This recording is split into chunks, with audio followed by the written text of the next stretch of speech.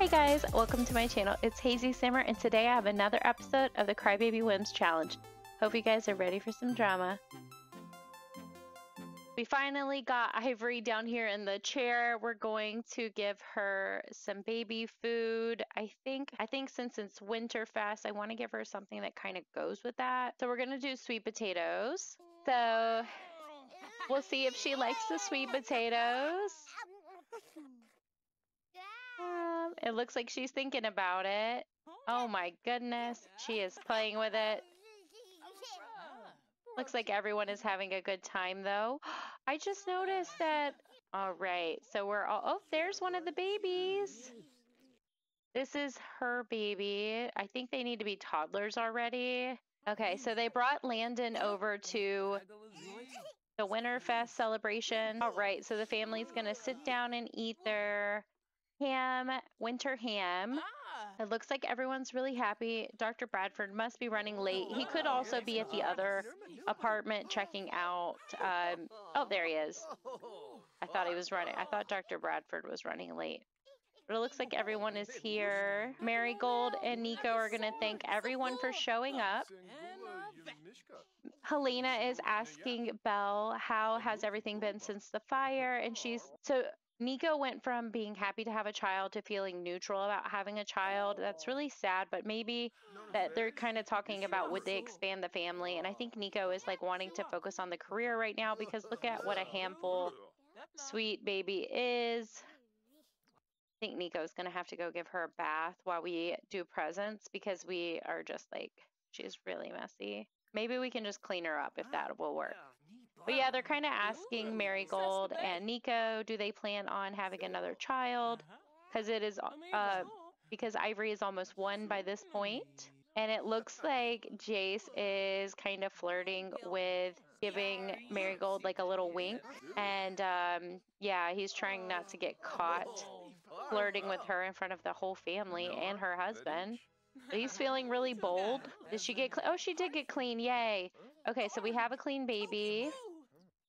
We're going to mop this up, and then we're going to call everyone over here for presents. We're going to actually light the tree together. Light the tree with the family. You know, from the outside, it looks like everyone is having, you know, a great winter's fest. Peeking through their windows, like they're looking into the dollhouse. Everybody is getting along. This is probably the first time in a long time everyone has had a safe environment. Can we not put the presents down? So the family is exchanging gifts. Marigold is on her way to give Jace his gift.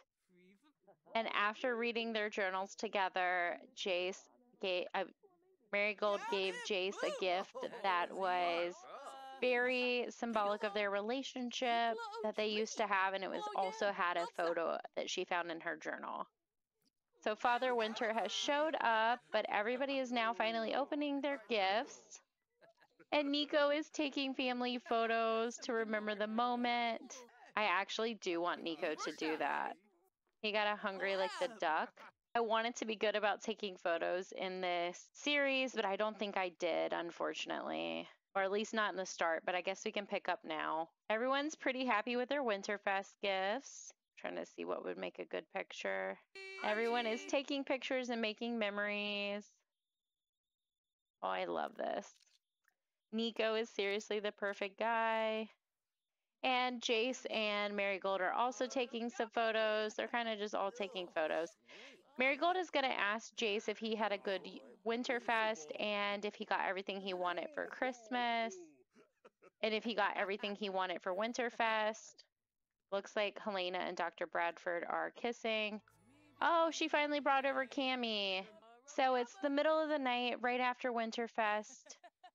Marigold was outside of their house just walking Lily, and Jace came outside to talk to Marigold because he really just can't wait any longer to tell her all about what happened to Dr. Bradford murdering Landon and using medication to brainwash Marigold. He just wants to tell her the truth. he just wanted to tell her, everything that happened from his perspective. Mind you, he has done some kind of shady stuff. He's done some kind of shady stuff, but at the end of the day, at this point, even though he is technically one of Dr. Bradford's willing dolls, he has just kind of cracked underneath a fake life.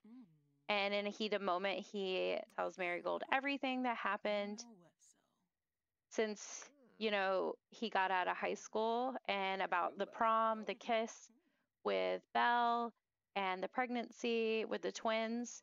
And in a moment of passion, they kind of woohoo for the first time on the beach. And yeah, they've officially started their affair. Marigold is in utter shock that her father wiped away her memory. She loves her husband, she loves her daughter, but at the same time, this is like a piece of her that she had no idea that was missing. And Jace is feeling pretty good about himself. Because he's finally has Marigold as much as he can have her. And after they woohooed for the first time, he says it doesn't feel right.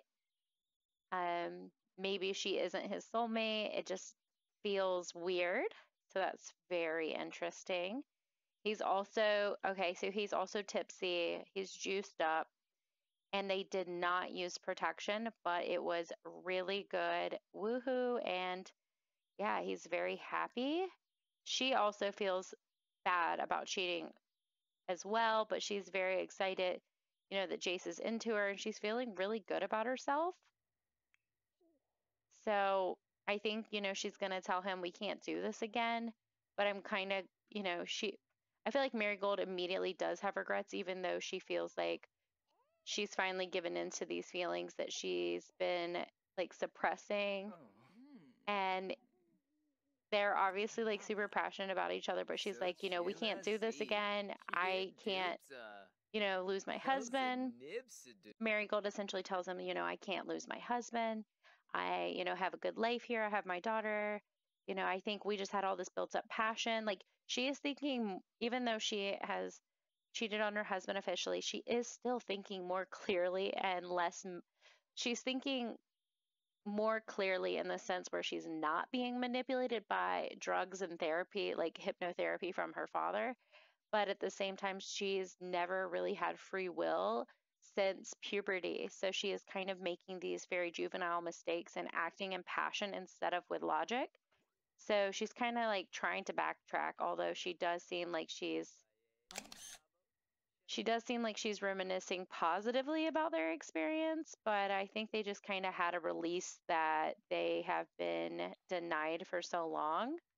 And who knows, they probably, even though he was going to propose to her whenever they were in high school, he might not, like, they might not have gotten married.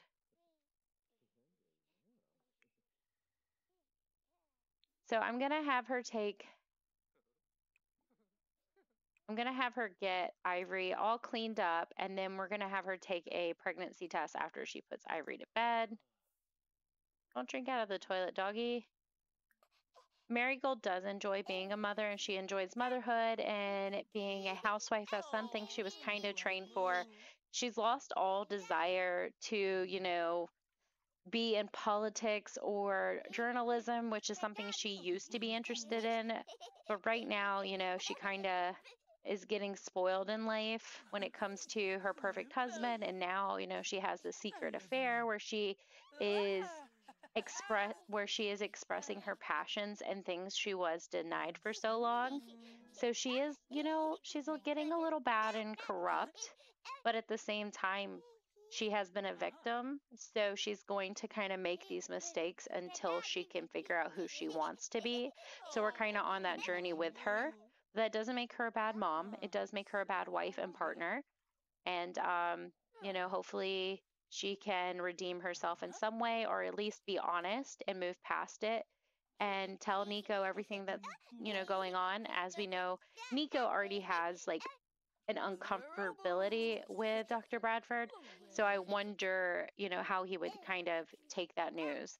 But again, I don't know if she's going to tell him or not. It just depends on her, how Marigold is feeling, if she's going to tell him.